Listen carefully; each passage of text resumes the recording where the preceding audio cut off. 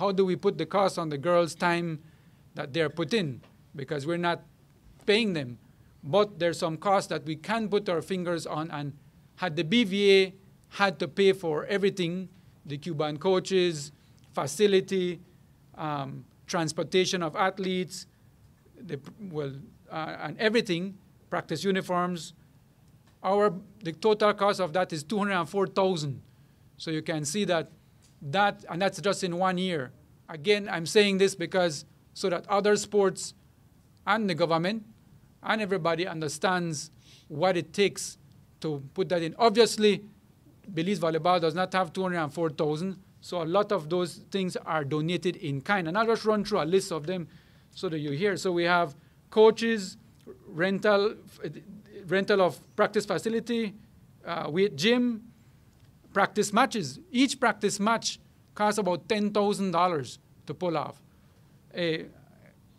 Training equipment, transportation of the athletes, that is whether they're coming from our district or right here in Belize City, room and board for those out district athletes, team activities, you need some team bonding activities, the physiotherapists and the doctors, that's something that, as far as I know, no sport has full time, neither do we, but we have to deal with the different injuries, and so, again, somebody has to pay for that. Some of times it's in kind, sometimes discounted.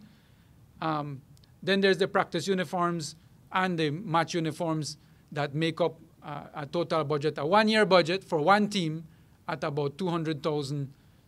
And the budget for the hosting would give us a ballpark figure? Originally, if Honduras had come, it would have been $230,000. Honduras did not come, so we're just under $30,000. Basically, we saved on the two major expenses, hotel and food, but everything else we had to pay for. Would you say any contribution by the government?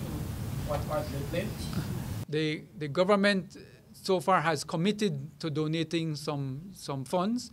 No, I mean, what have they given already? So far, financially, they have not contributed so far, but they did contribute. Police, we got police donated this time for free.